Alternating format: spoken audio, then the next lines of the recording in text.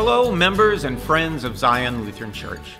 I want to share some important news with you about church renovation and renewal plans that congregational leaders here at Zion have been working on for the last several months. But before sharing that news, I want to take a moment to celebrate with you two things that make me feel really good about life at Zion right now. First, I celebrate how well we as a congregation continue to manage this time of stress and uncertainty.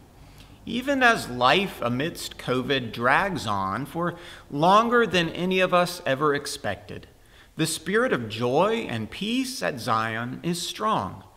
I know it has been a frustrating couple of years, and many of us have experienced loss and have felt strain. But we have continued to be a congregation that worships the Lord and welcomes others into this family of faith. I want to thank you for the nurturing and affirming way that we are being church together. Second, I celebrate the generosity that so many have demonstrated over the last few months. I can report to you that we finished the year well financially, having received many generous gifts for ministry in and beyond the congregation in the final weeks of the year. Not only has that generosity given us greater financial confidence, but like all giving, it has enabled us to do more as a community of faith. I want to thank you for the tithes and offerings you give to the ministry we share here at Zion Lutheran Church. Now, about that renovation and renewal project. Thanks to some excellent work by our renovation team and our congregation council, we have an exciting update to share about our next steps.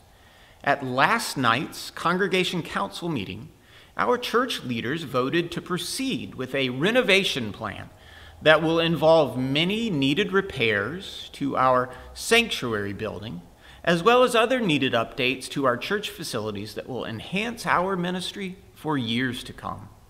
The work included in this project will be phased, with some of the most pressing needs being addressed in 2022, and some of the other important work taking place later on down the road. To fund this important work, we plan to carry out a well-organized capital campaign this spring. I believe that the campaign and the planned renovations to our facilities are going to be a great source of pride for our church. Now, there is a lot more information that our church leaders want to share with you to help you understand more about the planned renovation and renewal project.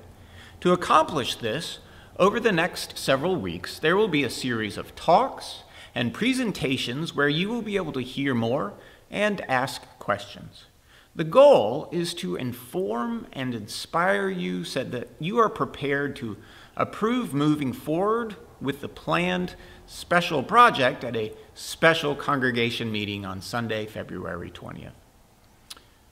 Get this, between today, January 11th, and then February 20th is exactly 40 days. 40 days. Sounds kind of familiar, doesn't it? In the Bible, there are some significant things that happened over 40 days. Noah and the flood, Moses on the mountain of the Lord, Jesus in the wilderness of temptation. In all these Bible stories, 40 days means a long time and the right amount of time. We are calling the days ahead at Zion 40 days of prayer and preparation.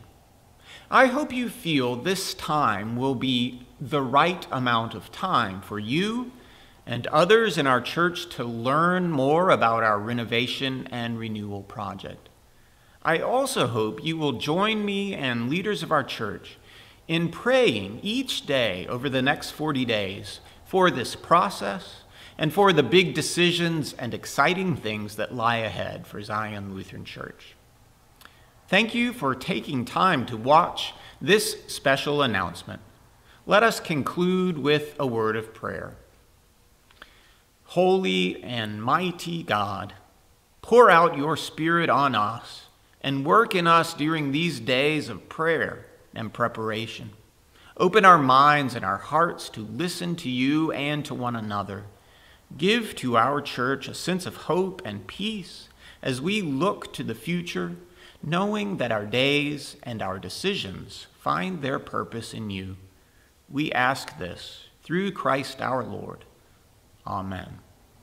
God's blessings, friends, and peace be with you.